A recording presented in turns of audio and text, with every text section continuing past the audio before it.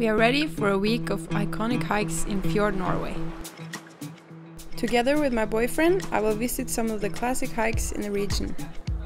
Our journey starts in Stavanger, and after a cup of coffee we head out to Egersund to meet our local man and explore the area.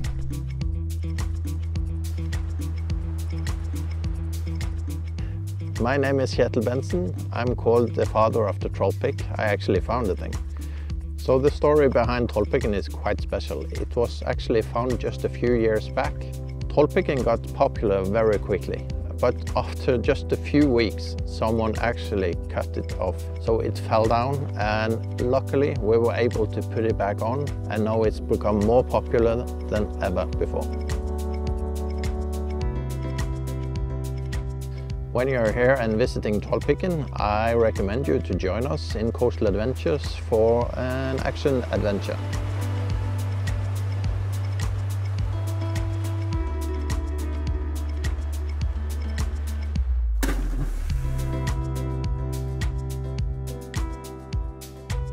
The landscape is changing dramatically. The mountains become steeper and the fjords get deeper. Next up is Kjerag, a large mountain wall above Lysefjorden. My name is Johannes Apon and I work as a nature guide here in the Lysefjord. When people buy guided tours with us, we try to beat the crowds in time and in space. There is a variety of landscapes here. There's so much to explore here that you don't really need any other place to go anymore.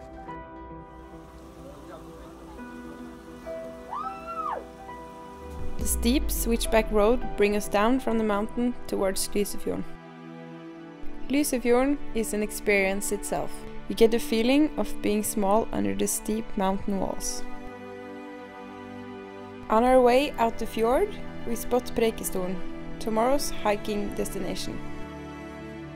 But first, we need some food and rest. The next morning, we wake up to the sound of sheep and the smell of freshly ground coffee. Here, time stands still. We have time to just be and experience a small taste of the 19th century. But then the sun peeks in through the window and our journey continues towards Preikestolen.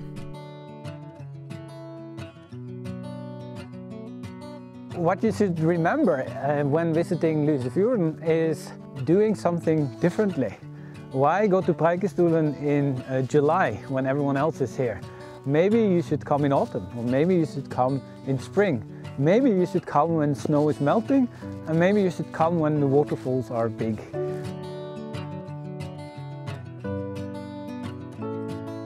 The west coast of Norway have a lot of changing weather. The forecast predicted a lot of rain the coming days, and we started to search for the waterfalls. Therefore, Åkrafjorden became our next stop. My name is Robert Melkeron. I am the daily manager of Åkrafjorden Nature. It's not that crowded here, because it's not so well known as many other Norwegian fjords. So it's more quiet and peaceful, I think. So it's like an undiscovered pearl, I will say.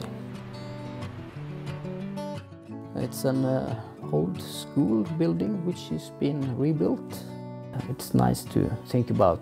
Once I was running around here, now I'm the owner of the building, and I want to create something here and make something, show this beautiful surroundings. Robert takes us out on Åkrafjorden to show us Langfoss waterfall. The waterfall is 612 meters high. It is named one of 10 most beautiful waterfalls in the world, and it's possible to follow a path up the whole waterfall to get close to the forces of nature. Starting from Åkrafjord, you can travel further north towards the Trolltunga mountain formation. It's a long hike in stunning scenery before reaching the formation that hang out from the rock wall.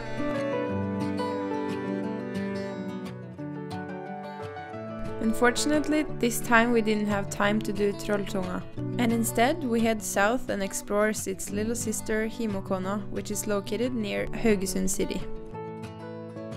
A shorter trip with a fantastic view.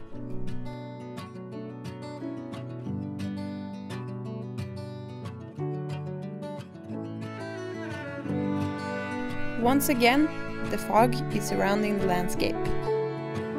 Our journey in Fjord Norway is coming to an end, and we will return to Stavanger. Thanks for following along, and we hope to see you in the fjords of Norway.